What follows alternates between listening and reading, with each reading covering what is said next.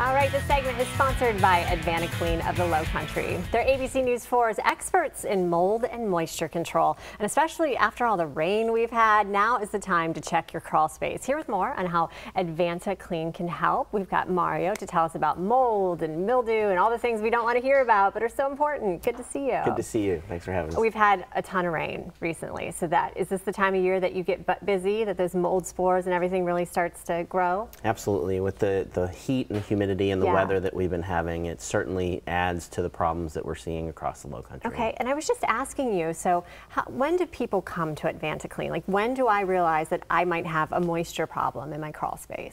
A couple of things that we normally see: people start smelling things first, okay, or else the kids start getting sick, or the pets start getting sick, or you have a cough that won't go away, that sort of thing, and the doctor's not really sure. Yeah. Or else you just see growth happening, whether in your house or the termite guy says you have a problem in the crawl space, that sort of thing. That's when we start getting So that's when you get the phone calls. So to prevent from getting to that point where I'm sick and my children are sick, I know you have a couple tips of things we can do to like eliminate or reduce those problems. Yeah, the big tip now with everybody running their air conditioners is keep the air conditioner on and make sure that the fan switch is set in auto. Okay. When I leave here today, I'm going to inspect a home in Kings Grant, and from what she says, 9 times out of 10, her fan switch is going to be set on. Okay. And that floods her house with moisture, and it creates problems. So it starts when to it's grow. on, it's just always running, like you think, and that brings moisture into the house. Yeah, the air conditioner is only supposed to be running the fan when the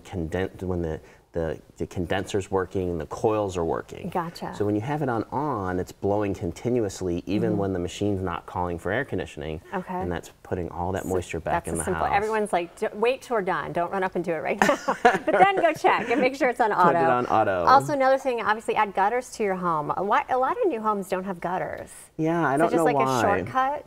I think so. It's just a cost-saving mechanism, but we get huge thunderstorms, the roof catches all of that rain and it dumps it around the foundation of your house, and that's going to get under your house and cause more problems. Okay, so we've got the gutters. Inexpensive. Yeah, they're inexpensive fix. And then I saw also you can add to your crawl space, or you can encapsulate it and also put a dehumidifier down there. Yeah, encapsulating the crawl space is the only real way to make sure that you're never going to grow something in the crawl space, because we control the humidity with the dehumidifier. Okay, and that's what you mean. When you say encapsulating, you're covering it, all of it. Yep, the whole thing, all of that old 6 mil stuff that is in the ground. Usually it's all broken up in pieces. We get rid of all of that. Okay. We put a drainage mat if it's necessary, and then that white liner is very thick. It will last for 25, 30, 40 years. It'll stay there forever, and the dehumidifier goes in place and it controls the humidity just like your thermostat controls the temperature in your house. That's the prettiest crawl space I've ever seen. Well, you guys did a good job cleaning that up. Thank you. Yep. Should we put a fan down there? I know I've heard people talk about that. I never put fans where we live. I know some people do. I just don't recommend it because, you know, with the weather that we have, it's hot and humid all the time, and the dew points and the humidities are just too high to blow that. You're just blowing around humid air. Okay, so it's similar to the AC unit. Don't have that fan on. Yep.